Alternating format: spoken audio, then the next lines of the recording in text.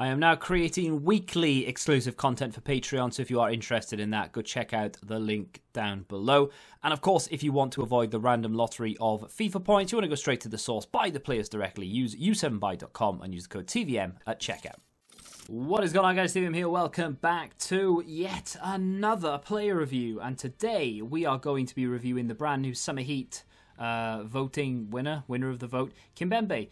He was the one that I voted for, and I'm not going to do this all the time. Just because I voted for him and he won doesn't mean I'm going to complete it every time. You know, like, it's either me vote for a player or me not vote for a player and just let it go. I voted for him because he actually fit the team on my account very, very well. In fact, it was perfect. I had the standard gold Diallo, and he was the only weak link in the entire team, realistically anyway.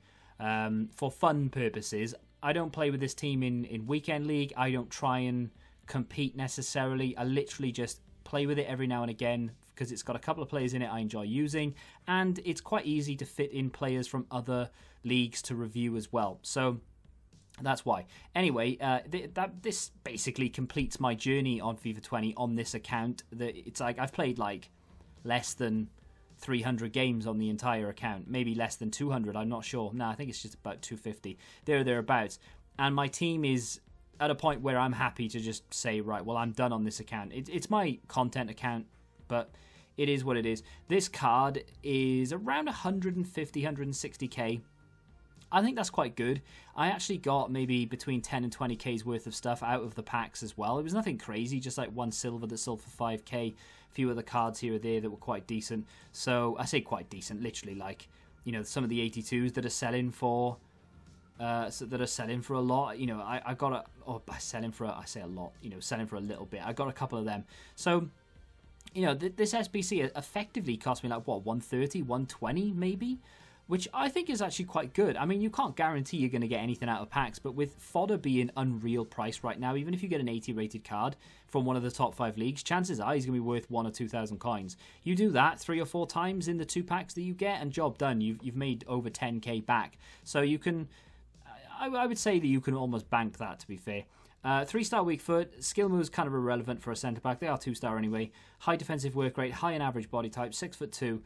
As a centre-back, that's fine. You know, if he was a CDM or if he was a CM or a CAM, that would be horrific. CDM, not so much, but CM and CAM and forward is just, that's awful. 6'2", you don't want it anywhere near you.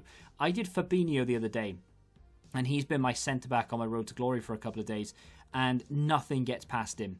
Very similar player here with Kimpembe. They're both very strong. Their defensive positioning and intelligence in that sense, very, very good. Obviously, Fabinho isn't a centre-back. He's off chem there. So Kimpembe, realistically, should be better than Fabinho in terms of being a centre-back. But, I mean, it is FIFA at the end of the day, so you got to take it with a pinch of salt. But you got to remember that he's left-footed. His short passing, or immediate short passing, and long passing actually is very good, 95 and 90, but his vision isn't very good. So playing it out from the back, keep it simple, go out to the wings. Very rarely do I try and pass up the middle necessarily because it's very easy to lose the ball that way, but obviously each given situation is going to be different. The pace is electric. 85 acceleration, 90 sprint speed. He's not going to feel Ryan Kent or Olmo fast. However, he is still very, very quick for a centre-back. His agility is 90 as well, which helps a lot.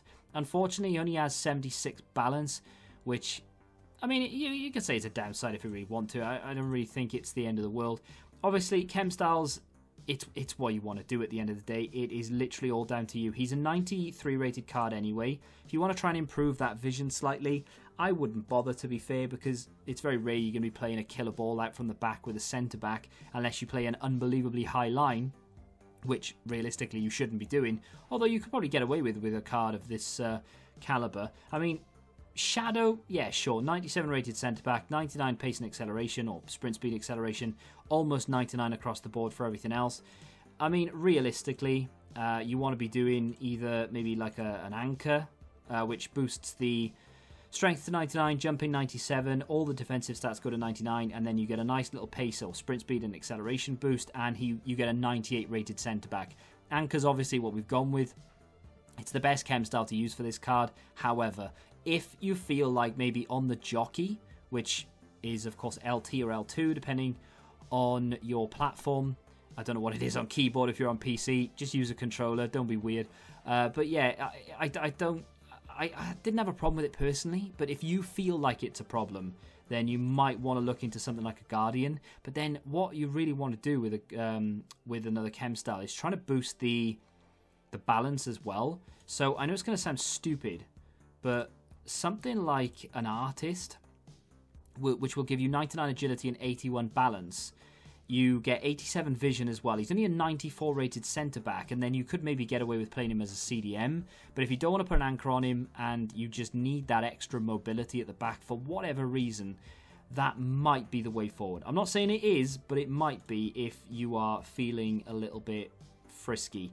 Artist, realistically, though, is the only one, because a Guardian doesn't touch the balance, so I wouldn't bother. But having said that, Anchor's what I went with anyway. So, question. Is he any good? Is he worth what? 150, 160k? I'm not going to count what you get back for packs, because you never know. You might literally pack every single card that is worth discard value, right? So, is he worth 150, 60k? In my honest opinion, yes. Yes, he is. I think he's a really good centre-back. Him and Fabinho at the back would be unreal. Of course, I didn't have that. I had him and Idrissa Gueye, who, very much like Fabinho, isn't a centre-back, and they're both sort of CDMs that I've put there off chem. Idrissa Gueye is a workhorse of a centre-back. The tank and the engine on him is unreal. He can run for days.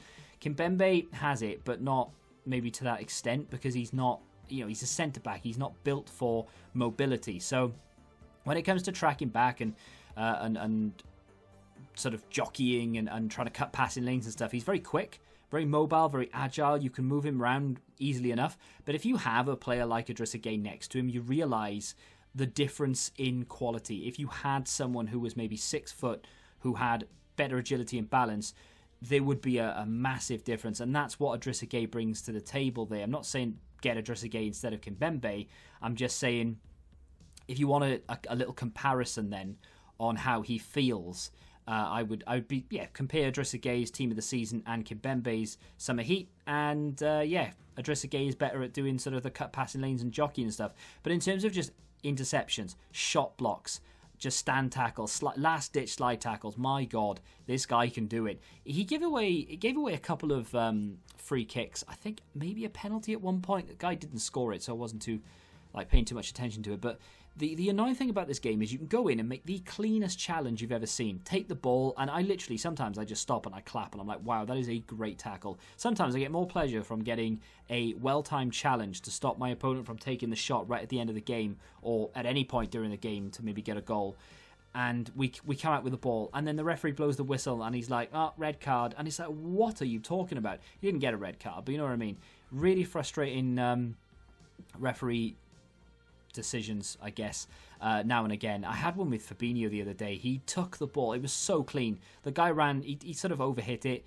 Fabinho went in, took the ball, and the man went over, even though the ball was well away from him at that point, and then he sprinted into Fabinho. Referee gave a free kick, and he scored. I was 4-0 up. That wasn't the point. I was still angry about it. The guy then ran to the camera, celebrated, or rather ran toward the camera, started celebrating, and then sort of led down as if he had his hands behind his head, like he was on a beach.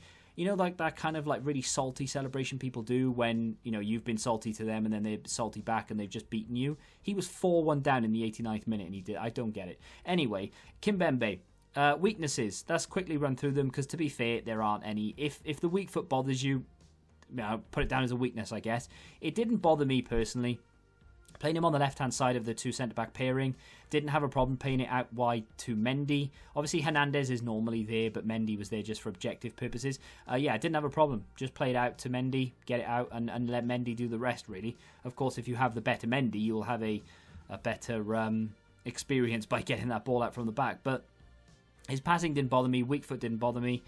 Don't try ridiculous over-the-top through balls and you'll be fine. His balance, now and again, if he goes shoulder to shoulder with Ibra, for example, you can lose the battle. The thing is with people with low balance, and Ibra is a perfect example of this. Ibra has 47 balance. If he goes in for a challenge with anybody, and I was reviewing that Paulinho yesterday.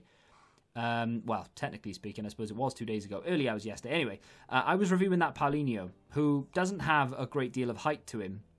but has a decent amount of strength.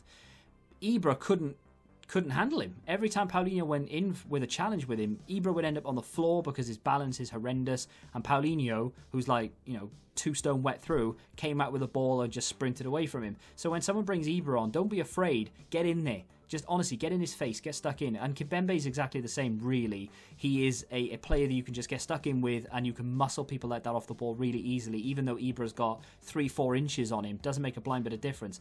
The balance on Kimpembe isn't a problem. Anything 70 and over, and you seem to be fine with. Anything under that, and they've got a sort of a risk of falling over, if you will. Thoroughly enjoyed myself with this card.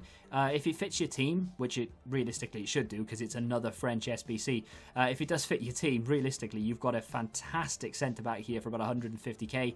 100% endgame. Not an awful lot of negativity around him. And with a chem style, goes to a 98 rated centre-back with 93 pace. Nothing I can say about it, really. Nothing wrong with it. Just a solid card. Let me know what you think of him in the comments. Did you do him? Did you not? Did this change your mind? If you have enjoyed the video, hit the like button, subscribe to the channel for new, and until the next time, goodbye. Football Index. The game changed. Download the app now.